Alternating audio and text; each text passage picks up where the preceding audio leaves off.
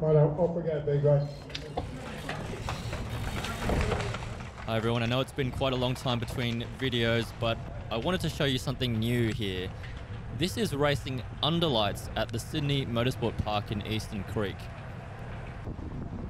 Now, cyclists have been racing at the Sydney Motorsport Park for quite a few years during the daytime, but this year is the first time that we've seen racing under lights here at nighttime, thanks to Penrith Cycling Club for hosting these events. They'll be running them throughout the winter on Monday nights. So I thought I'd come down last Monday to check out the racing here. Events at B grade, and it's quite a big field. I'd say around 40 riders at least, which is an awesome turnout for weeknight racing in Western Sydney. As you can see, there's something a bit different about how we're racing this, not just because it's under lights, but also it's a reverse direction, which means this finishing straight, which is usually downhill all the way, is instead an uphill drag with a bit of a pinch at the top right here where we are now. We're about half an hour into this race at the moment, and that little uphill drag with the pinch at the top is going to be the main feature of each lap. It's about a 1 hour race, and as I said, we're about half an hour in, and I've spent the first part of the race just sitting in the bunch, staying protected and seeing how this course plays out, because it is new to me. It's probably new to most of the riders in this field, but it was the second race under lights for the season. As you just saw there, I bridged across to this rider across the top because there's a little breakaway forming here that I want to be part of at this point in the race. It's real fast downhill here, and it was a tailwind on the night. And as you can see, once we caught them, I went straight over the top with another acceleration, not because I thought I could attack and get away by myself, but I wanted to keep the pace high because at that point, I looked back and saw that we did have a bit of a gap to the peloton, and I wanted to make this race a little bit harder from here on in. So I do about 30 seconds at the front by myself before swinging off, and there's a group of about 8 of us here,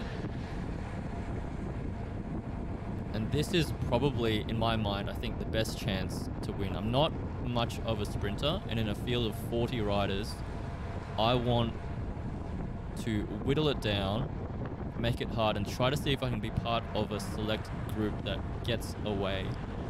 But this particular move doesn't work out. It's just the first of a few little skirmishes we're going to have throughout the race. So we're caught here. We'll skip ahead to a couple of laps later. On the wheel of the LACC rider, but it's the rider in white who's pulled out there with a bit of an attack up this uphill finishing drag. That's Paul Craft. You might know Crafty as a commentator at all sorts of races across Sydney and New South Wales, but he's also a handy club racer himself. And I knew it, so basically I thought wherever Crafty went, I wanted to follow as much as I could, because not only is he really experienced, so he knows when to attack and what's a good time to accelerate, but I also know that he's a strong rider who can ride the breakaway. So if I'm in a break with him, I know I can rely on him to pull turns. And also I knew that he'd be motivated to try to get away, because that's the kind of rider he is. He likes to attack. Like me, he's probably not the greatest sprinter in the field that we had tonight. So I knew he'd be motivated to ride the break. So I get across to him, and once again pull a longer turn down this downhill straight. Try to get a gap going, try to make a move happen. Once again, we've got a little bit of a gap and a small group, about 6 riders this time. So I slot in back behind Crafty and hope that this move will stay away for a bit and apply some pressure. Cut ahead, about 30 seconds later, we're turning into this uphill finishing straight here. Just rolling turns, trying to keep the pace high. As you can see, we're rolling quite short turns here. Crafty now goes to the front and puts in a solid dig for about 10-15 seconds. I spoke to him after the race and he said he thought that we needed to be pulling longer turns, maybe 30 seconds each, in order to establish this breakaway. But instead, as you can see, I just roll straight over, do a short turn, and let the other rider come through. So that's something for me to learn for next time. Maybe think about doing longer turns there to try to establish the break. But I'm looking back now, I can see the peloton is on us, so this break has been reeled back. The rider in blue sees that too, and he goes on a counter attack, but that's going to be doomed to failure as well. Cut forward to another couple of laps time. This is an hour-long race, and at this point we're about 50 minutes in, and I'm still in the mindset that I want to make this race hard. So at this point, going up this uphill finishing drag, there's a rider at the front who's just drilling it, setting a really hard tempo to line out the peloton. And this is what I need. I want someone like this to do that, to make the race hard, and then once I get near the top of this hill, I can put in an attack over the top and try to make this race difficult and hopefully drag a few riders across. So that's what I'm doing now, coming in over the top just as that rider pulls off after finishing his turn, putting in an acceleration and trying to get some separation from the peloton. But on the other hand, I also want someone to come across with me, because I don't think I can survive out here by myself.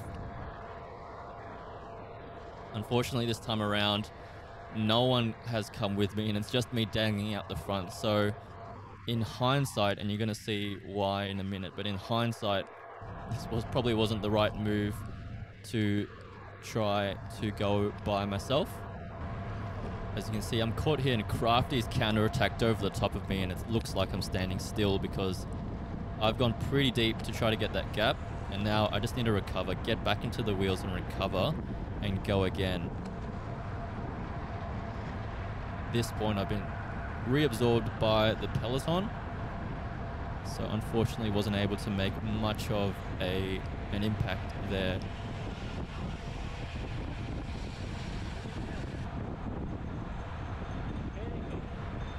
And I've just said out loud, you must be kidding me, because I've heard the bell, and that was only maybe 30 seconds after I got reabsorbed by the peloton. So I have unfortunately mistimed my attack. Here's Crafty as well on the right, just getting dropped. That's his race done. So we've got the bell for the final lap. I've just been brought back from an attack, so unfortunately for me, having mistimed it, now I've got to try to recover for a sprint.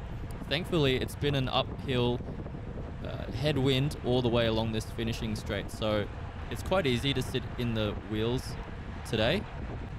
And I've got the wheel here of number 39, whom I know is a very quick sprinter. That's David Hampton from, I think, Marconi, or is it Bankstown Cycling Club.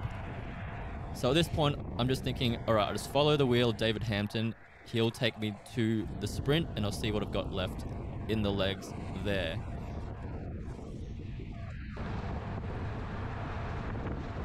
So I've managed to follow him down that downhill tailwind section. There's a couple of riders keeping the pace nice and high. Even up this little drag, I prepare myself, get out of the saddle for an acceleration to get up this drag and try to hold on to the wheel of Hampton there, which I do a pretty good job of. So I was pretty satisfied with how I held the wheels of the sprinters in this race. I've been doing a little bit of track racing for the first time over the summer, and one of the things I've been trying to pick up there is positioning and holding the wheel despite little micro accelerations. Now you can see here I've lost the wheel to David Hampton, but I couldn't have picked a better rider to find the wheel of, because the rider in front of me, number 41, is Kevin Berkeley, my clubmate from Parramatta. And I happen to know that he is probably the best sprinter in this field. Kev normally races A grade, but he's coming back from injury, so he's been racing some B grade races recently. And I think he's been winning all of them. A little bit of a sketchy move down the left-hand side there, but everyone gets out of it alive.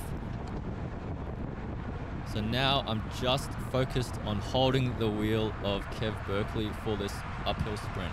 I do like this reverse course because I prefer the uphill sprint. I think it suits riders like me, lighter riders, a little better.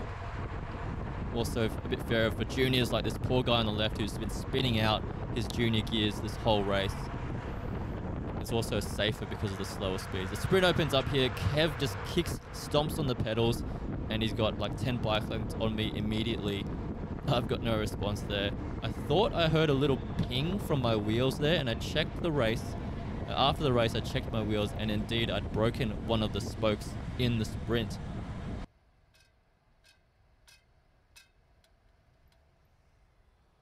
But it was a 10th place for me in the sprint. A really good, fun race. I loved trying this course out under the lights. So come out to Sydney Motorsport Park Monday evenings and give it a go.